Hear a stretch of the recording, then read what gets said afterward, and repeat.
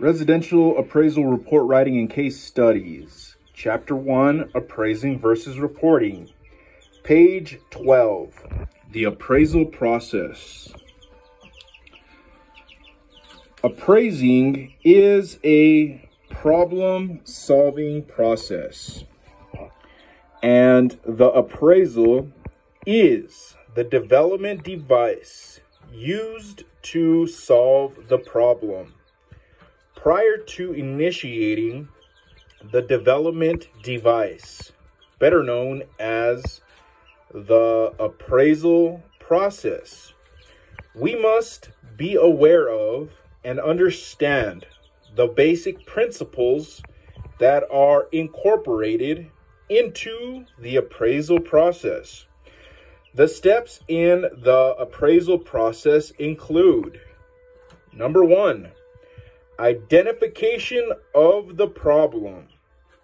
Number 2, determination of the scope of work. Number 3, collection and analysis of the data. Number 4, determination of highest and best use. Number 5, application of the approaches to value. Number 6, reconciliation.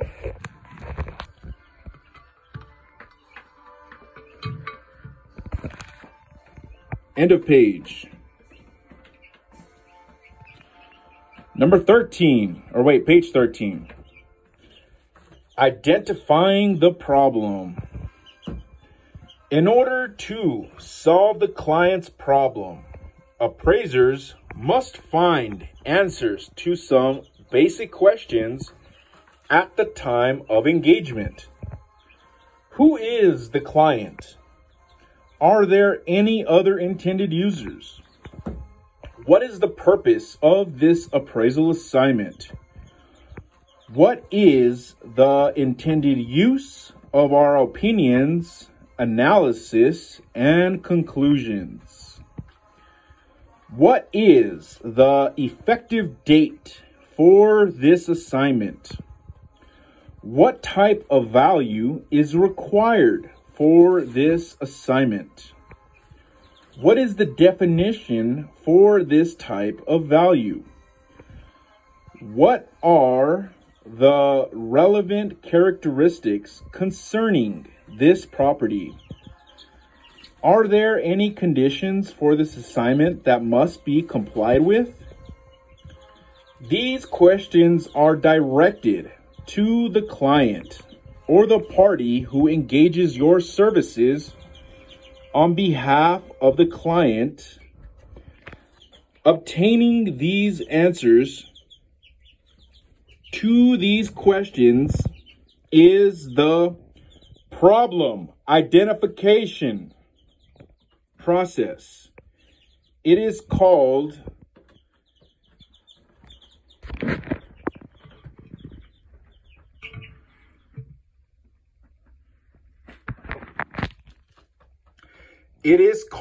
the problem definition process in some appraisal textbooks. Most of the information necessary for problem identification can be obtained by the appraiser through communication with the client. Extra note: problem identification is highlighted, and so was problem definition. So try to remember, obtaining the answers to these questions is the problem identification process. It is called problem definition process in some appraisal textbooks. Page 14. Who is the client?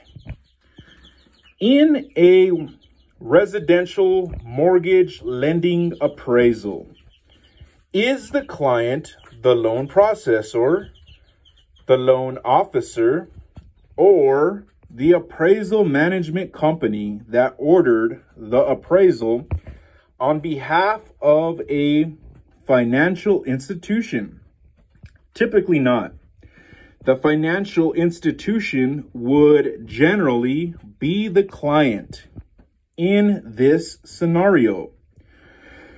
There also may be applicable state law that specifies who is considered to be the client. Let us look at the definition of client as found in the definitions section of the Uniform Standards of Professional Appraisal Practice, USPAP.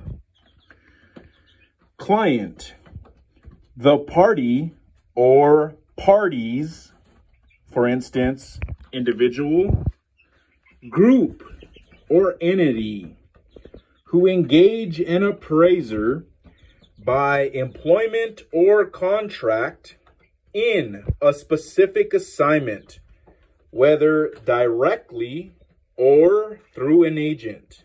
All of that is highlighted. So remember, the definition of client, the party or parties, for instance, individual, group, or entity who engage an appraiser by employment or contract in a specific assignment, whether directly or through an agent.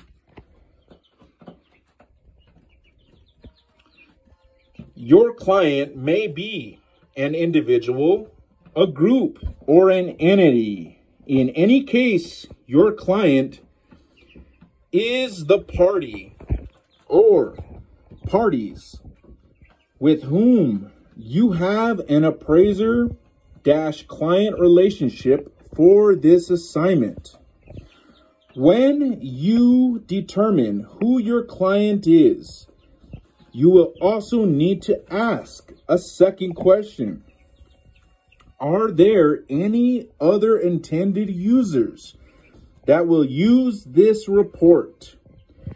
The answer to the second question may help you determine how much information you will need to provide in the appraisal report. End of page. Page 15. What is the reason for this appraisal? In other words, what is the intended use for this appraisal? Why is this appraisal needed? How is the appraisal going to be used? What sort of problem is this appraisal intended to solve? The answers to these questions will allow the appraiser to determine the extent of the development process, as well as the reporting format to be used for the assignment. As we will discover later, USPAP does not dictate the format, or style of appraisal reports. Instead, the format, and style of an appraisal report depend on the intended use and the needs of intended users. It's time for another short quiz. End of page. Page 16. Check your understanding. This quiz has a total of 3 questions. There will be 1 question per page. You must achieve 66% to pass this quiz. Start quiz. Number 1.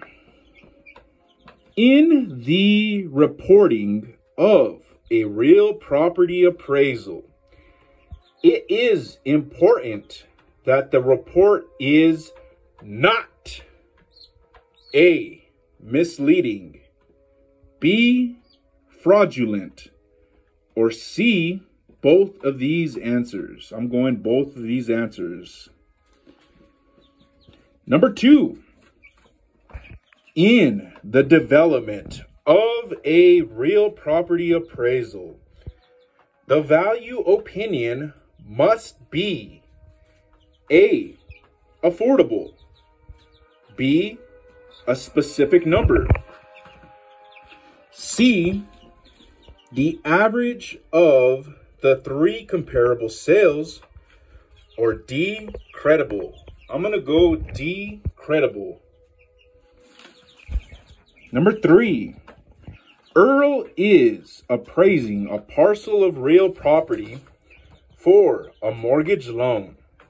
What is the best source to obtain the information he needs for problem identification?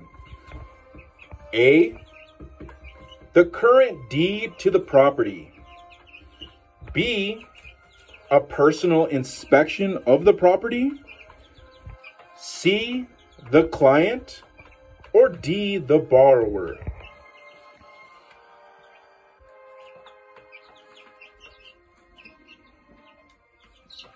I'm going to go see the client. Assessment completed. Finish. You passed. You got 100%.